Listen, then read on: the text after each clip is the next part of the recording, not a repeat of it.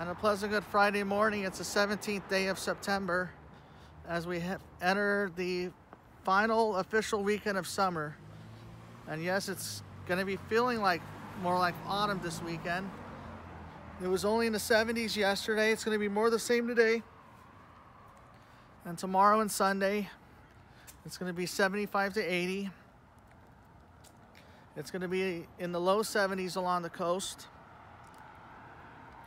And in the valleys, it's going to be in the 80s to close to 90. So this is great weather for the valleys after all that triple-digit heat you had to suffer through. But enjoy it now, because they say that next week it's going to warm up again with those strong Santa Ana winds. And yes, the Dodgers were off yesterday, and they're only one game behind the Giants as the Padres settled for a split up there. And now it's the final 15 games for most teams right now. The Angels, of course, took 2 out of 3 from the White Sox. But then the Angels go home to take on the Oakland A's. And the Mariners play the Royals. The Cardinals play the Padres.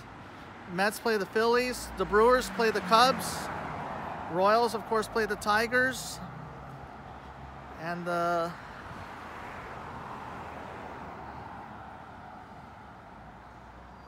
the Indians play the Yankees. So those are some interesting matchups this weekend as we enter the final stretch run.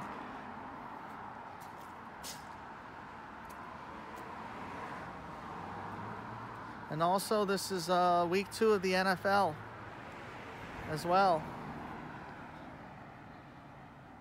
The Rams take on the Colts this weekend. Well, a happy birthday going out to Phil Jackson, the former Laker coach, Orlando Cepeda, Dan Haren. Also a happy birthday to Rasheed Wallace and to Malik Yoba. And to Dougie Fresh from the Get Fresh crew. And also a happy birthday to the late John Ritter. Oh, and a happy belated birthday to Oral Hershiser and to Robin Yount and to Tim Raines. And to Music Soul Child. So yes, I mean, I don't know why we get Marine Layer in September, but because May Gray and June Gloom is the most common names of morning gray. But yes, we do get Marine Layer year round. No matter what month it is, we always get Marine Layer because we're so close to the ocean. And yes, the water evaporates into the sky, and they form the clouds up there.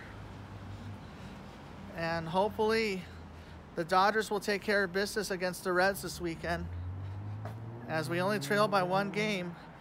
Meanwhile, the Astros are very close to clinching their division as they host the Diamondbacks as well.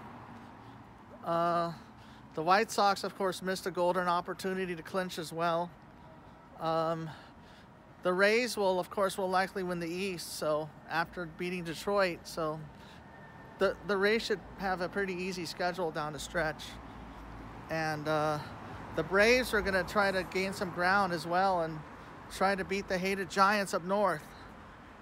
And as they try to inch closer to a division crown. And hopefully the Mets, I'm not sure about the Mets or the Yankees, but yeah. Well, all right. Well, I hope you have a great Friday. And all right, let's go Dodgers, let's go Angels, let's go Padres, and let's go Mariners, and go Braves, and go Diamondbacks. All right, just remember, God is everything. Without God, you've got nothing. And enjoy today, and enjoy the love today, because tomorrow is not promised. Amen.